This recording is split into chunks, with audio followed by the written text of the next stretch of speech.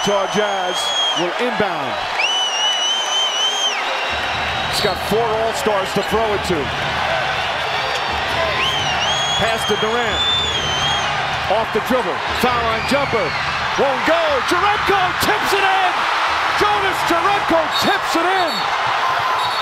It's 0-0 on the clock, but I think they're going to put some time back on.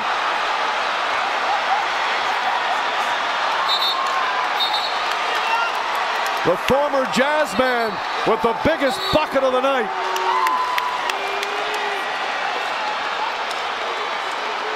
What a way to endear yourself to your new teammates.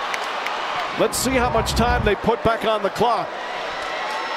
Bottom right of your screen, he beats Rudy Gobert to the basketball. Now, but let's look as the ball goes through the net.